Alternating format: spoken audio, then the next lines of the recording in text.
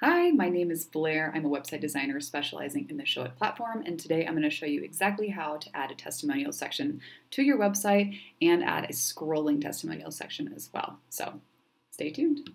You guys, how to add a testimonial canvas to your Showit website. It is super easy, so once you are in Showit, go ahead and click on the page you want to do. I'm working on my home page here, and click on page, and at the top to just start, if you don't have a canvas there already, you'll click on these three dots and hit add blank canvas. So to speed this video up, I've already added a few different canvases here. I've added 3 different ones that we're going to talk about. So this first one is this super simple, just one testimonial.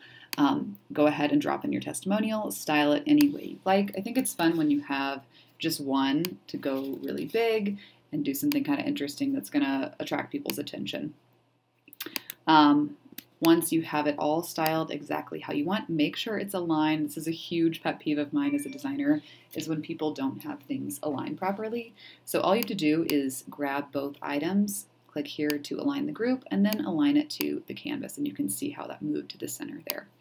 When you are all done, you can come down here. This is this new canvas one. You can just click and drop it wherever you want it on your site.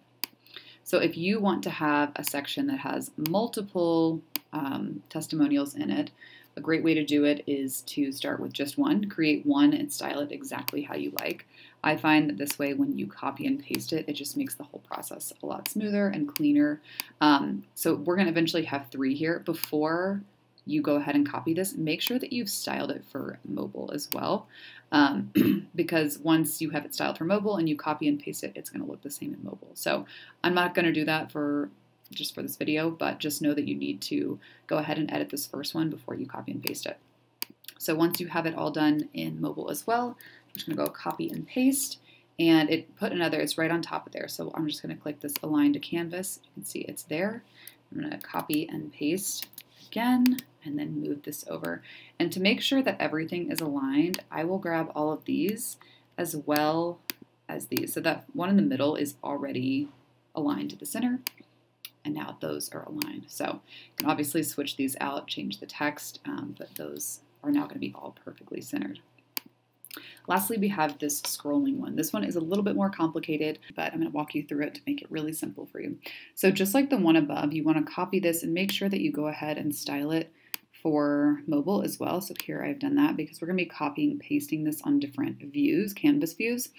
And if you don't have it styled, you're going to have to style each one individually, and they are not going to look as tidy and clean. So make sure that it's styled how you want. On mobile, I like to have the arrows either like above or below versus off to the side. It just, I think, looks a little bit cleaner and is a little bit more functional for the user.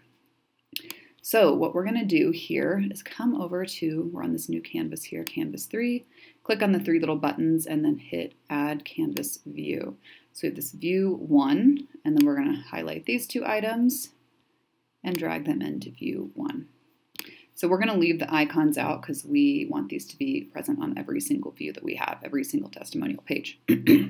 So now that on view 1, you can come over here and hit duplicate, and we'll just duplicate it once. So click on view 2, and then we'll say this is a different, just so we can tell the difference. Okay, so now that you have these 2, by default, this one is going to show. And what we want to do is add a click action to each of these arrows. So click on this one, come over here and click action. We're going to say canvas, this canvas, and then we're going to hit next. And then I like to uncheck this scroll to canvas. It just kind of makes this entire thing go to the top, and I don't really like the functionality. You can leave it on and kind of test and see what you like better though. And over here, we'll do the same thing. Canvas, this canvas, and we will hit previous. And again, I'm going to uncheck that. So right now, if I was to publish this, here we'll do preview. Give it just a sec.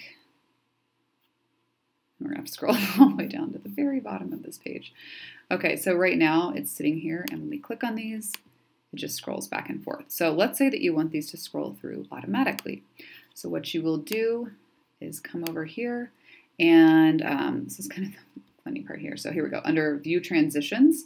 So we're still on that same canvas. We're going to click this Auto Advanced View, and it's going to go ahead and move every 3 seconds. You can also set these separately for mobile. So for mobile, if you also want it to go, or if you want this to actually be like 4 seconds, whatever you want, you can change it.